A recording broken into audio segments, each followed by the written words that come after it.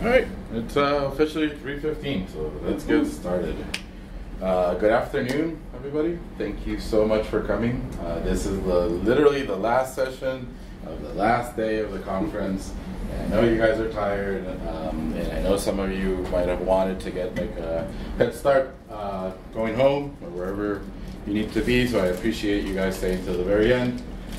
Today we're going to talk about build specs. It's a topic that I feel very passionate about. You guys will see why in a second. But before we get started, talk to you a little bit about who I am. Like I said, my name is Rolando Scott. I'm a passionate, performance-driven web developer that has been in the Drupal sphere for the last 15 years. Those are a lot of fancy words just to say that I've worn many hats and have been in different places doing very different things. Right now, I'm the director of Drupal development at Teuri, which is an agency in Washington, D.C. I oversee anywhere between 25 and 30 developers. We do Drupal, we do WordPress, and I oversee the teams and the managers that oversee them. And I'm from Costa Rica. I work out of Costa Rica. If you guys ever want to come to Costa Rica, feel free to ask me. I'll be more than happy to show you where you guys should go. Before we actually get started, I do want to see a show of hands.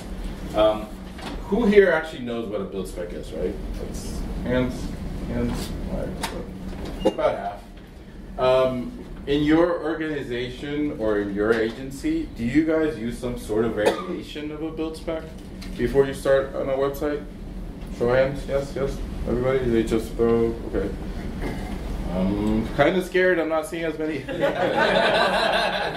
that means half of you just go into a website just like, oh, website, let's go, and without planning a lot. And you know, that unfortunately is something that does happen. And for those who do use a build spec in some sort, is it an internal tool that you guys used or created, I'm sorry, or do you use somebody else's tool? You know, internal most of the time? Yeah. Okay. All right, cool. That's good. All right, so let's start with a definition. What's a build spec, right? So in its simplest form, a build spec is a tool that allows an organization, an agency, anybody that's building a website to define how they're going to build the website and how they're going to fulfill the requirements for that particular project, right? That is the basic of what a build spec tool is. But in reality, it's a lot more than that, right? It's something that forces developers to work in the same way, right?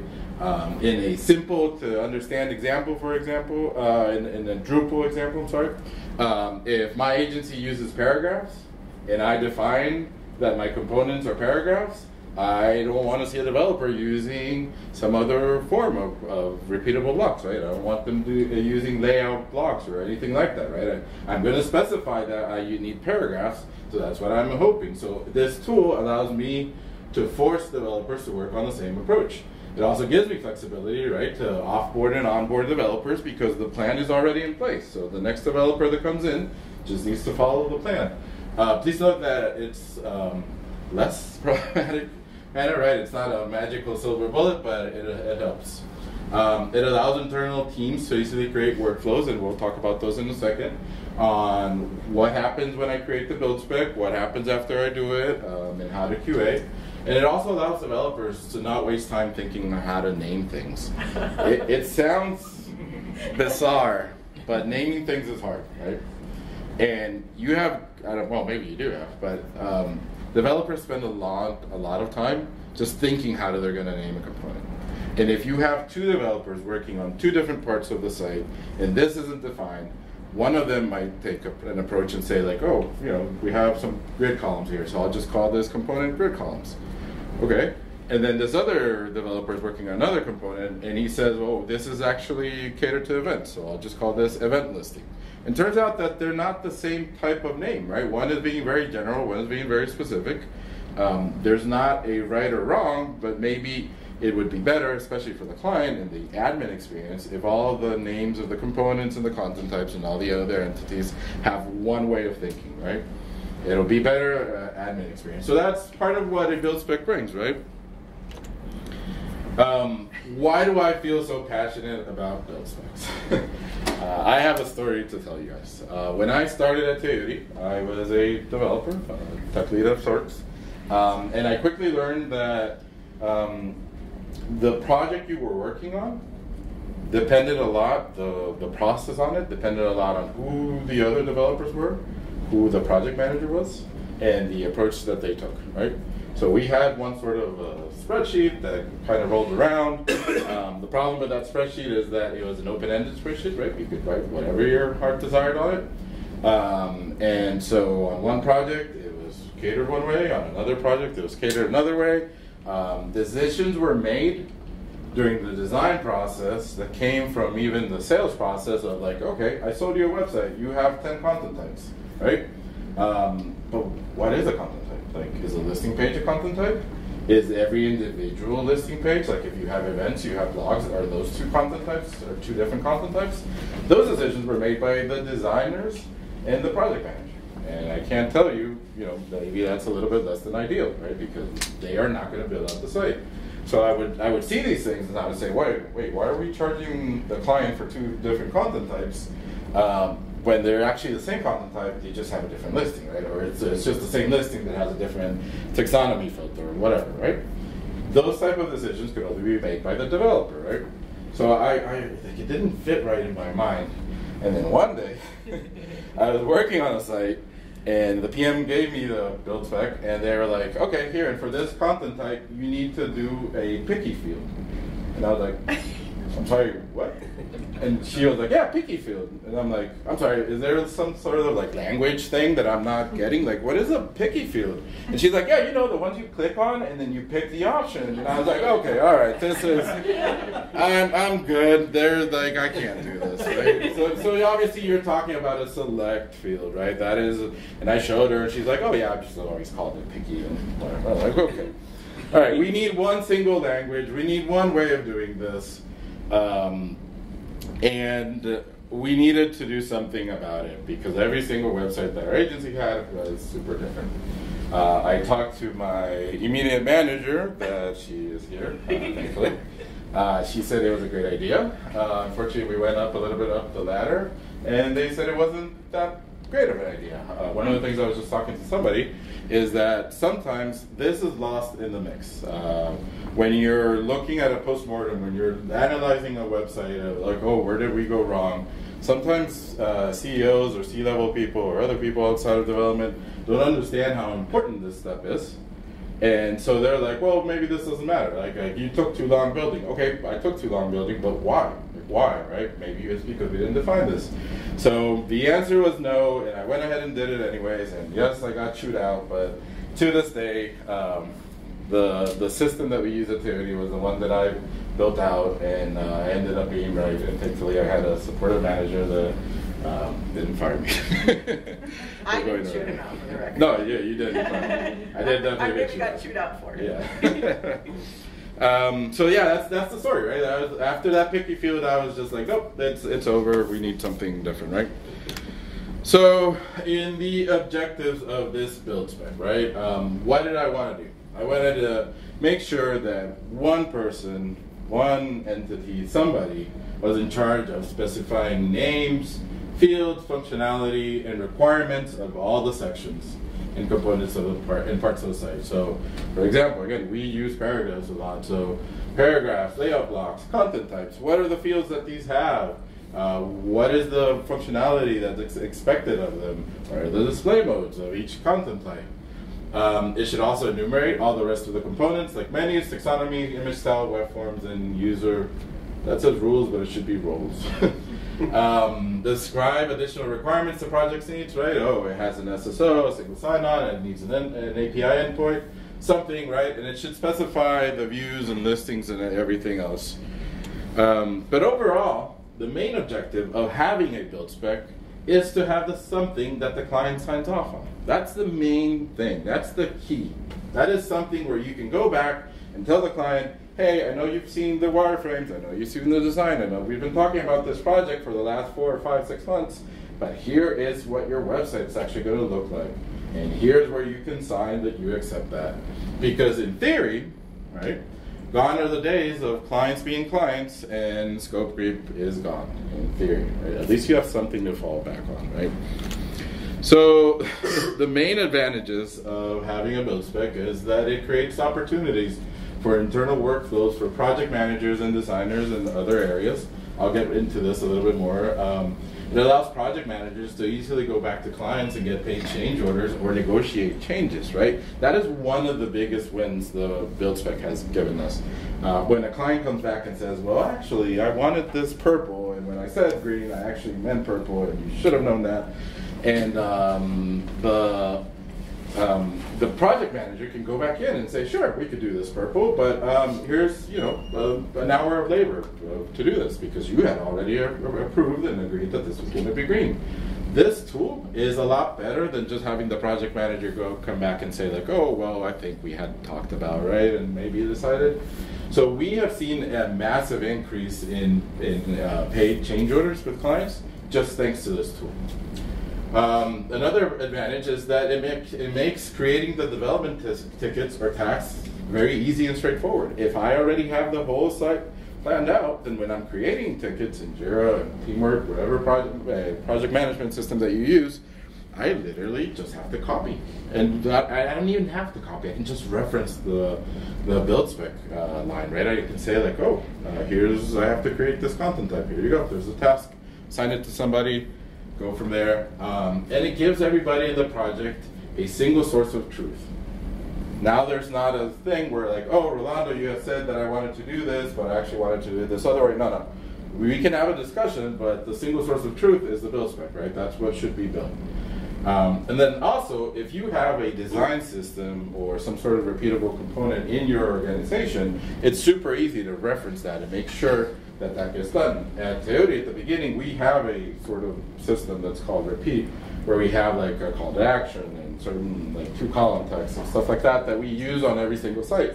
Sometimes designers would use that and not tell us, so when we were building out the site, the developer didn't know that if they had to use one of the repeatable components or create it from scratch. So that was just loss and efficiencies, right, of just creating something that already existed in our organization, right? So the build spec helped with that. Let's talk about those workflows and responsibilities, right? So the way we have it set up is the developers are in charge of the build spec. It's the tech leads, the architect, whoever's in charge of the website from the development side, responsibility to create all of it. And I know when I talk to developers about this, I can already hear like the groans, right? I can already hear like, oh my God, it's a lot of work. Yes, it is, but that's on purpose. It's on purpose because you as a tech lead, it's your responsibility to know all the site. You have to know exactly what you're building. You need to know all the requirements, all the things. So this forces you to. I'm sure I'm not telling anybody something new, but in an agency where you're pressured and you're doing a bunch of things at once, it's easy to start a project and not really understand it until you're like really deep in it, right? So having a build spec forces the tech lead to look into it and have to document basically the whole website. Another key role another key workflow that we have is developers don't start on the build spec until the design isn't fully finalized, because that's an easy thing to get wrong and that causes a lot of issues. I'm sure, again, you guys have all heard of designers kind of finish with the design but not really, and then there being additional pressure to start development with half-baked designs. That causes issues because developers make assumptions and then designers come in and that assumption was wrong, right? Or another thing, like we have the desktop designs, but the mobile designs will come later, right? Mm-hmm. That is something very typical. We don't allow that anymore. We won't start building, touching, or even creating the build spec until designs aren't fully finalized. It just forces the project managers to be on top of the designers and have a fully agreed upon design before we start the build spec. And then the last part is the most important part, is that developers don't start coding or building the site until the build spec isn't approved and signed off by the client. So you are forcing the client to say, yes, this is the website that you're going to build me. I am approving it. By that time, designs are all finalized. Everything is finalized and ready to go. This is the most important thing, because before the client signs off, that means the designer looked at the site, right, and signed off and said, like, yes, this looks like the design that I provided. And the PM can also look at it and say, like, yes, this is exactly all the requirements and everything the client is expecting, right? So you have the whole team working together to make sure that what is presented to the client is what the client wants, and we're all in the same headspace of what we're going to end up building for the client. So those three things are super important in the way how we handle this. Some disadvantages, right? Client might feel that creating a build spec and putting so much attention and time to it stops the progress or flow of the website, right? I don't know if it's happened to you guys, but when clients start a website during discovery and all those, they're very excited. There's a lot going on. There's surveys, there's all these things, and then wireframes come up, and then we have designs, and by the time designs come in, it's been a couple of months, and the client's like ready to go. They're probably feeling the pressure on their end to get a website out, right? So yes, okay, well, great, we have designs. When do I start seeing the website? Oh, wait, you have to do a build spec? Wait, but that isn't the website. Like, what's going on? So yes, it's for some clients, it's a little bit hard to understand why we dedicate so much time to this. And it's one of those things where you kind of have to sit the client down and then say, like, we're spending time now to not have to spend the time later, right? We're being efficient now, so we're not being inefficient later. A good amount of hours are needed to be invested by developers without having anything code or a visible website to show for it, right? So that's the other part, right? Developers that don't understand or don't think this concept is as important, they'll be grumpy. Like, you have a tech lead working, depending on the size of the site, we're talking about 8, 10, 12 hours, a couple days of working on a website without actually coding anything, right? And that sounds kind of crazy. Right, and then sometimes those same developers will feel that it doubles up the work, because we'll see it in a second, where if I am specifying that a content type exists and it has this field, this summary field, and then it has this title, and it has, I don't know, a date title and all that, once that's approved, I need to go back into Drupal and do exactly the same thing, right? I need to create a content type that creates this field and does this thing. And so it sometimes feels like, why am I doing things twice, right? Why don't I just build it and then have the client approve it, right? So that is one of the disadvantages or the friction points, right? The thing that you need to kind of let the developers understand, especially developers that may not be as experienced or may have not lived through difficult situations, is that it's worth it. It's definitely worth it, because once, yes, to a point, you're kind of repeating yourself, but you're sure. There's like, at this point, everything's approved, so while you're building this content type, no one's going to come back and say, like, oh no, this needs to be different, right? So let's look at a real world example, right? And I can show you what I actually ended up building and why it works for us, and it might work for something for an agency like yours or an organization like yours. Let me see if I can do this. Yes. Mouse.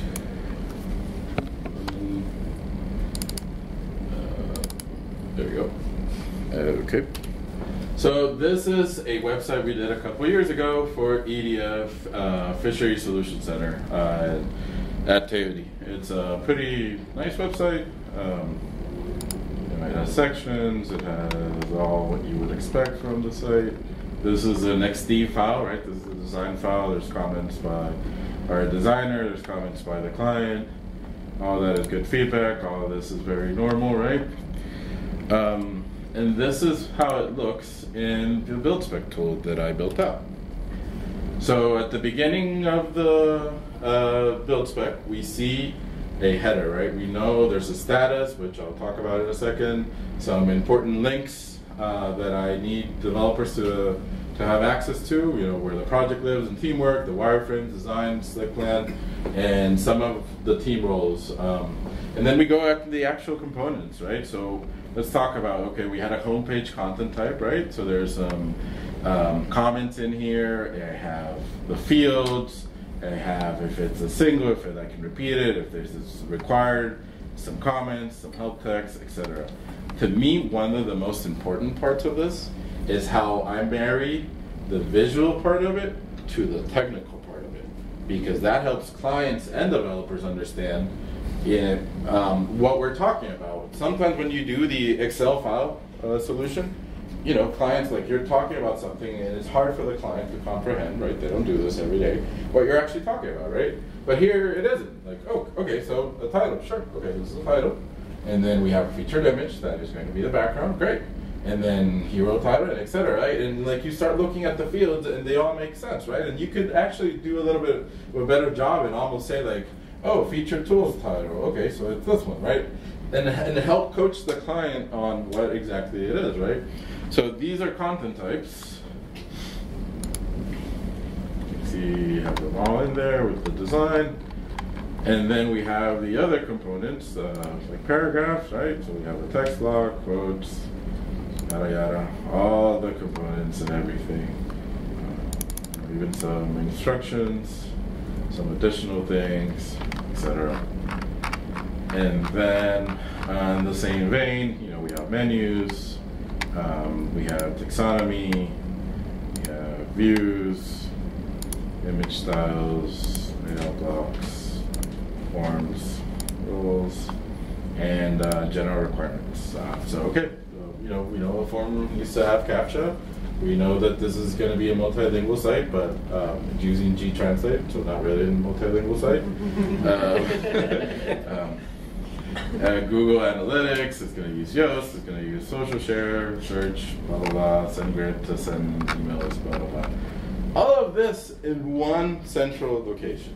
And in the end, what I can do is I can click on export, and this generates a PDF file, which is ultimately what the client ends up signing off on. So you send them this as a deliverable, client signs this off.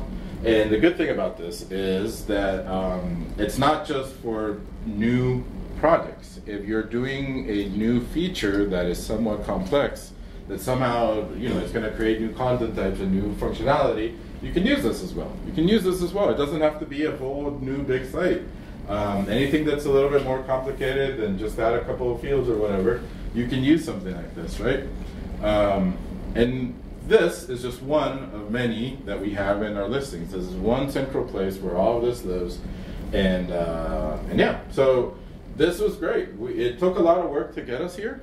This isn't easy. And you know, over the time we started adding new features. For example, I don't think it's present on this one, but if I go and edit this content type, for example, I now have a field to put the estimations on.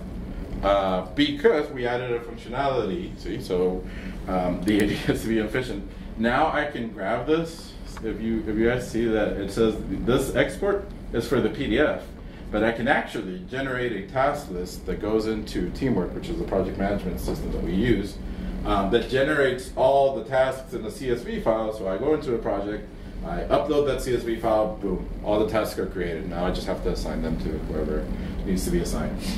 So we added a couple fields of estimation, so the tasks that get automatically created already have an estimate on them. So I can say like, oh yeah, I don't know, back end is going to take 10 hours, and then the front end is going to take, I don't know, 5, and then bam. And you guys can see the system that's in here to create the fields. If this looks very Drupal-y, it's because this is Drupal. This is a Drupal site, which gives us a bunch of advantages, right? First of all, we know Drupal and we can customize this however we want. And also our own developers, if they ever have a little bit of downtime or they need to, you know, figure out what they do, they can work on this. They can add new features to this. And this is ours, right? This is a Drupal site. This is ours that we control. So even, you know, we incorporated even field groups to get it to work how Drupal groups the fields, but you can add fields just like this.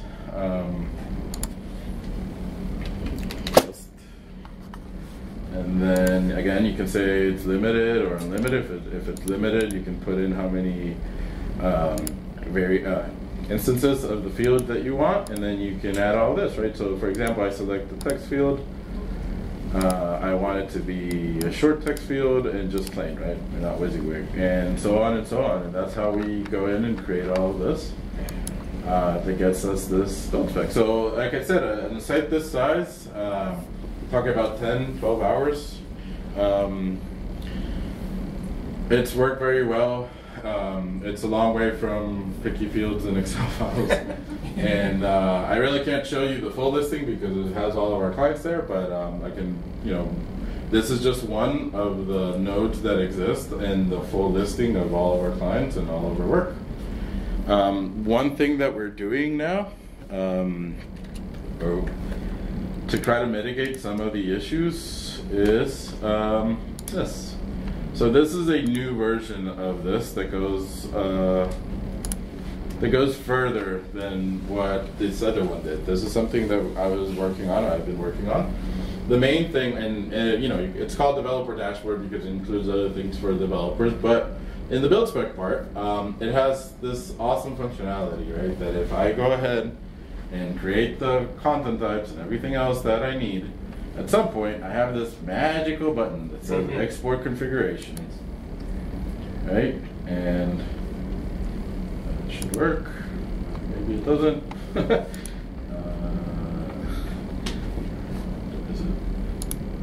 Oh, okay, so maybe locally.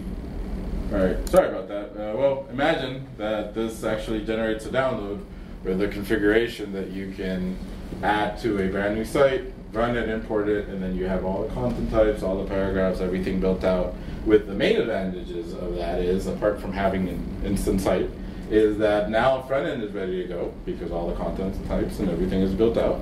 And backend can actually focus on complicated things. I can actually, site building is out of the way, and so I can actually start creating that custom module that does that API connection and blah, blah, blah, all of that. You can have both teams working right away after you finish this. Yeah. So I don't know, do we have any questions or doubts? Oh, sure. Is this an internal tool? Yes, this is yes, this is an internal tool that's been done for Teori. I, on the outside, am working on something, and we're not. I am working on creating this as a SaaS product on my own. It's definitely. It's not a Drupal.org. It isn't, no.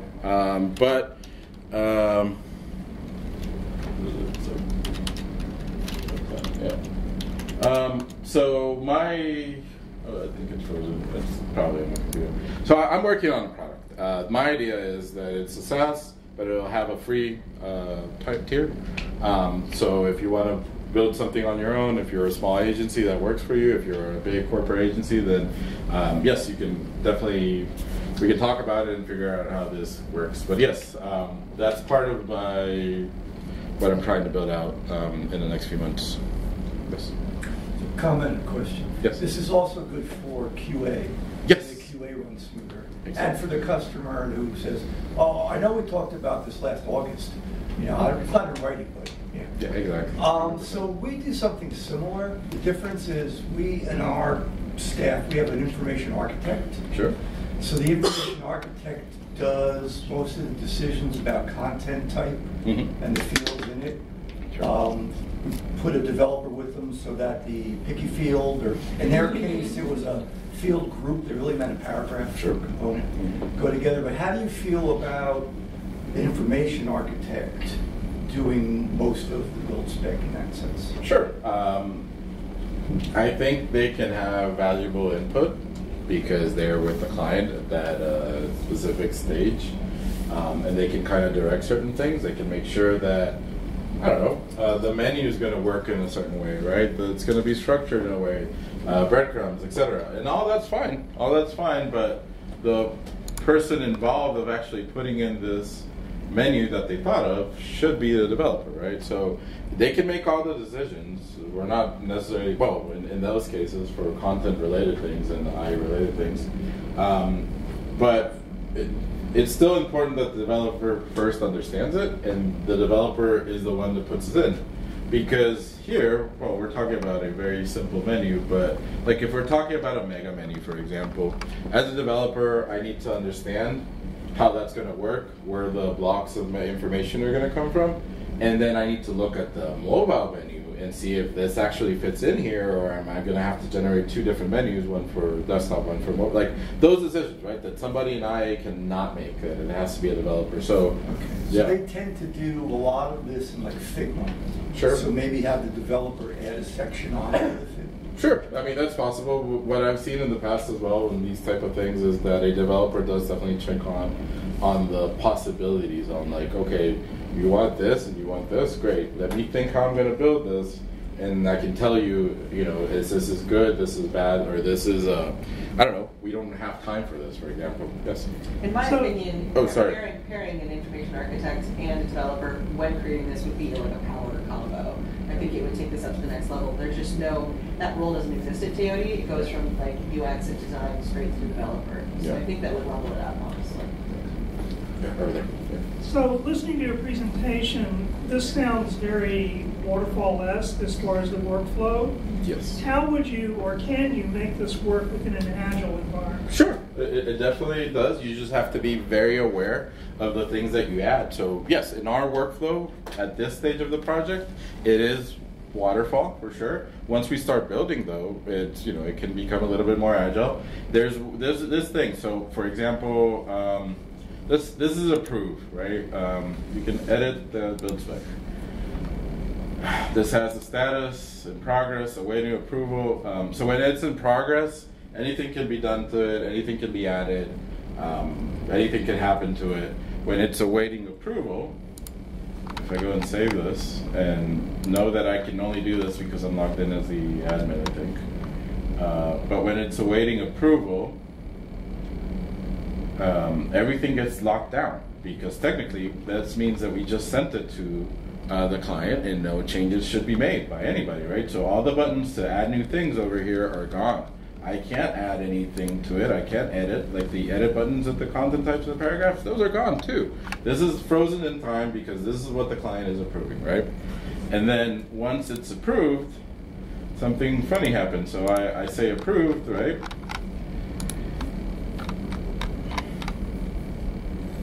And once again, I now have the edit and the add new parts over here, right? I can add new things. But if I go ahead and edit something, let's change whatever. Now when I save it, something funny happens.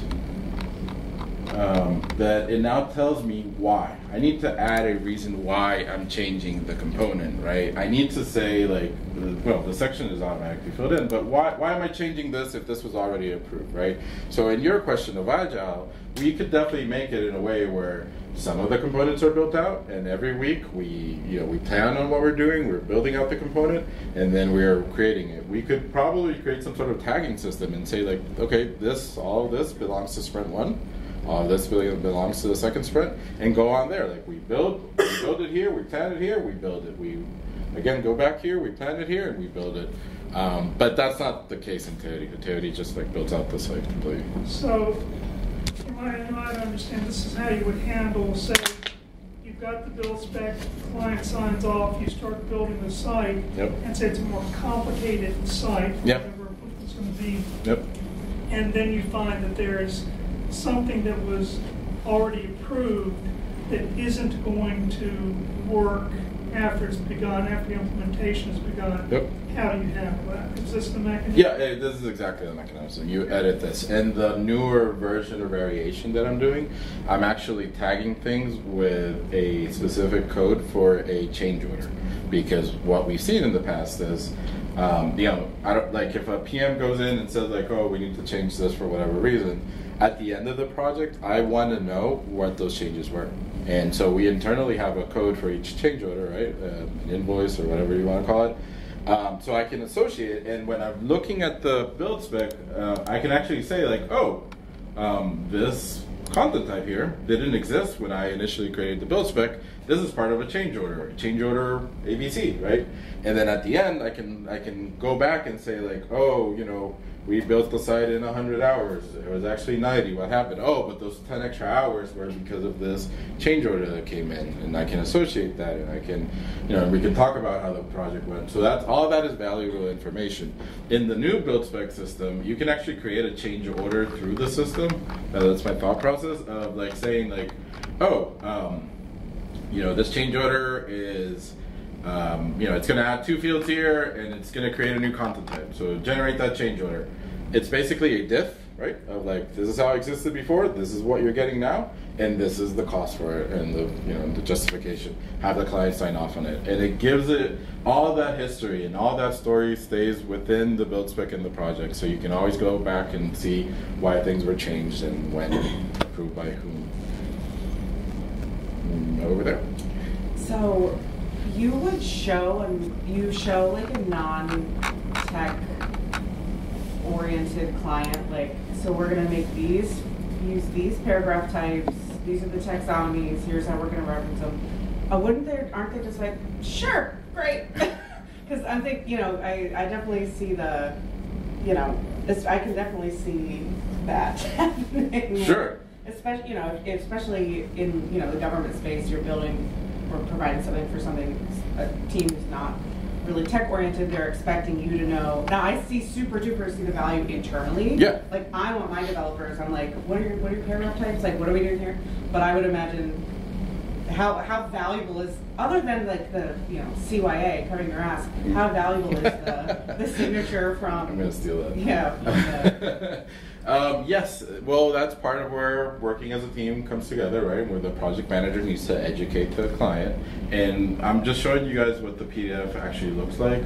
It creates a whole listing and index of everything. But apart from that, it tells you, you know, oh, this is a content type. This is the type of content. Like it educates the client on what this exactly is. Yeah, exactly. No, to the point. Yeah, to the point. Like, oh, paragraph, that sounds weird. Oh, it's a group content that is placed specifically within pages and can be repeated in templates. So it's part of the teaching process to the client is this. Now, having said all of that, yes, there will be clients that say like, yeah, sure, whatever, right? I just want the website to start. Yeah, they don't care a lot more about the design and user experience. Yeah, exactly. But you could always go back and say, well, that's actually your fault. And you signed off of this, and then, you know, all the legal fun can start after that. Yes, Chris. I can say from the government's perspective, like my technical knowledge is okay, like I'm sort of mid-range. I don't do any of the development work myself. But having something like this would be really helpful so that I could say, look, I need these changes to this particular part instead of me fumbling around sending screenshots to the devs and that kind of thing. I would say that it would probably put more ownership into your hands. Well, and once you're maintaining it and you're like over long term and just education about how to use your site, and it's like, I mean, that kind of documentation, it goes more like the content style guide and things like that. Have you had anybody who's like, give us 3 months to research what a paragraph type is and then we'll sign off? Like, not 3 months for that, but definitely, and especially in the government, sometimes it's like, oh yeah, this is great, give us a month to have this approved, right? And whatever. So like you're stopped. But that is better than starting and then not having it approved, right? Or like, oh, we came back with a gazillion changes, right? And the developers had already started, and now what, right? Over here, I think. Yeah, I was wondering, where do you actually involve the client in demos at this point? So I come from an agile background. I don't see, it sounds like you have them sign off and then you say, cool, you have no input. No, not at all. So what happens then? Sure, once they sign off, we actually start building it, and yeah, we have like, I think at the beginning, there's really not a lot of exciting things to show, but I think 2 weeks in, we can go in and say like, hey, this homepage content type now exists, and look, the fields exist, and is this what you imagined, right? Is this, because now you start talking about like the whole admin experience of it, right? So the client's like, yeah, sure, this title field exists, but Jesus, why is it at the bottom, or why is it at the top, or is this like, and you have those conversations with the client. So even though everything is built out, you do have weekly or bi-weekly demos with the client to show them the progress. Do you let them change their mind, or you hold them to this and you go, that's a great question. So this is the part where the good, strong project manager and a good tech lead can work together and figure out the level of effort, right? Because if you're telling me that you want the title to be second, that's something I can do in 2 seconds. If you're telling me that this title needs to be generated by chat, some sort of a chat GPT, and they're like, oh wait, well, that's a conversation, right? And then you can play around and you can say, well, I can do this, but like this other section, let's do a phase 2 on it, whatever the whole process is, right? So I've seen something like really similar at we had something similar to this that actually even validated against the fields. And Palantir had that big old spreadsheet that was around. And I heard that Palantir was generating stuff off of that. This is so specific that I was wondering if you guys were considering or using it at all to actually output some of the starter config for the thing, since it's Yes, there are other examples in the wild. Yes, Acquia has a Drupal spec tool. It's still a spreadsheet of sorts that has some options, and then this University of Edinburgh one, it's another spreadsheet, but this was, if I'm not mistaken, created from the Palantir one that they had a very long time ago. Yes. I want to go back to the process. If you're, this I can see works great for new websites, but I'm assuming you guys win projects that are already been built and need to be maintained. So when you come in, I'm assuming more than half the time probably you don't have any documentation, as we all know that's just how it is, right? Yep. So how do you take on those projects, and what do you do? Introduce the build spec tool for those kind of projects as well, and what's the process of getting an existing system into this? Okay. So it depends, but we have in the past grabbed an existing project and added it to the build spec for our understanding and the client's understanding of knowing what you actually have. We have a very recent example of a client that came to us and said, "Oh, my past agency bailed, but they assured me it was 60% done," and we're like, "Oh, great." Right, and then we get in there, and the number was closer to 20%. So the only way to actually tell that to the client and have them believe us is "Hey, look, here is what your website has. This is a visual representation of what your website has. Now, all right, now that this is done, we'll save it in time and say okay, what do we actually need to build? So what is it, the new things that we need to add to it to give you this completed site that you want?" But yes.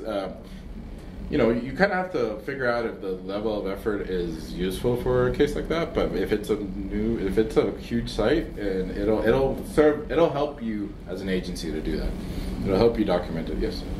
This is more of a brainstorm than anything else, but I was just curious if it had occurred to you or anyone else in the room really to use to create the spec that has all the fields and everything you want your content type, and give it to AI and let it generate the YAML configuration files that you can then pull into Drupal and just generate. Yeah, so yeah. That's the next generation. Yeah, I haven't gone as far as that. I know in the work that I'm doing, I do use Drupal's own configuration mechanism to create the configuration files for these components. Obviously, for the low-level ones, the content types, the paragraphs, stuff like that, it's really hard to spit out something even more complicated than that. But we're talking about how long does it take to build out a site? Just do the site building part. Is it 10 hours, 20 hours, 30 hours?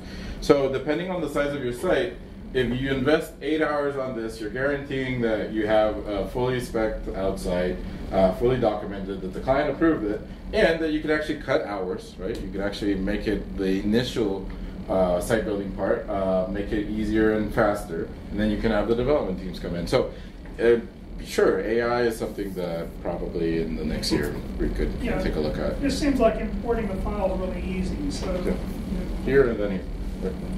As an architect, this is brilliant and is lighting up my brain in ways that hasn't been lit up in a long time. And so you threw the bucket of water on, oh, we're going to SaaS this. Yeah. But very cool. Kind of makes me think that if that documentation could actually live in the actual site that it's building. Like if you mentioned that you're rebuilding it, so I'm suggesting, whatever, kicking around the idea like this ought, instead of being node content type, ought to be its own entities. Sure. Right. So I recently built a content model documentation module that creates documentation or allows you to create documentation, and it's its own entity, so it doesn't mingle with the nodes that are the actual content of the site. And this seems like the other, the mirror of that, like all of that. And so instead of pressing the button that is like generate the config, that it actually builds it, right? And then you can also do, here's the current state of the site. These are the things that have already been built. Here's the stuff that hasn't been built yet. It just seems like a natural. That's a great idea. Natural connection. That's a great idea. You could do this as basically a custom module that gets installed onto the site, and then that way you can continue to work on it, and every site gets a new iteration of this module and then generates that. And to the question over here then about, you're adding this to an existing site, boom, right? You've already got your version 1, right? It exists. It's reading the actual config of the site, giving you a report, then you press whatever to revision that, and then you work from there. It's brilliant. There's a million things to do with this. Yes, over here. I want to clarify something. Yeah. Most of your contracts are fixed price, fixed scope contracts, correct?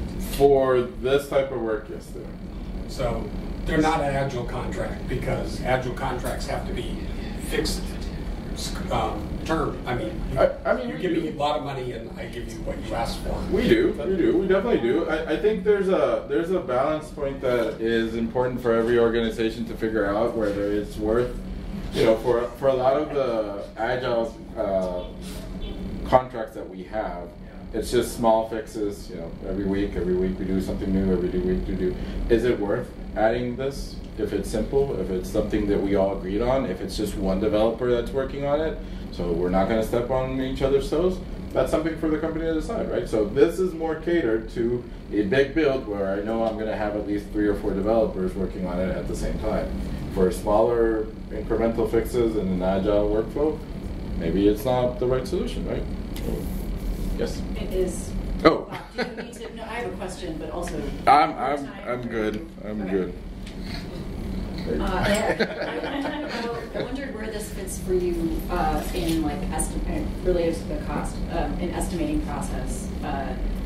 Do you have I don't know, we really front load our estimating, and then some of the detail design happens after we do estimate, and it's not pleasant. I just wondered where it worked. I'm not looking for you to fix that literally. Just how does it work into your process? No, that's actually a great question, because I think it's a problem a lot of agencies have, that I sell you a project for $10, and then designers go in and do something amazing and crazy, right? And when a developer comes in, it's like, oh, you have 5 hours to do all of that. Like, oh, great.